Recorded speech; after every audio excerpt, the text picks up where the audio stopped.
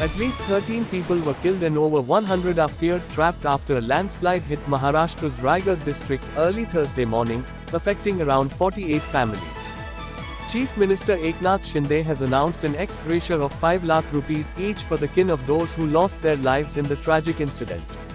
He also said that the Maharashtra government will bear the cost of treatment of the injured. Besides, expert trekkers have been called to reach the top of the mountain where the landslide occurred.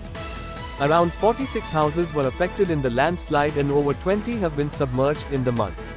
Talking to India Today, villagers said that most people died because they were asleep and did not get the chance to save themselves when the landslide took place.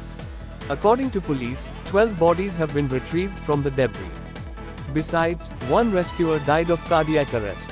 Chief Minister Eknath Shinde has reached the spot to review the rescue operation.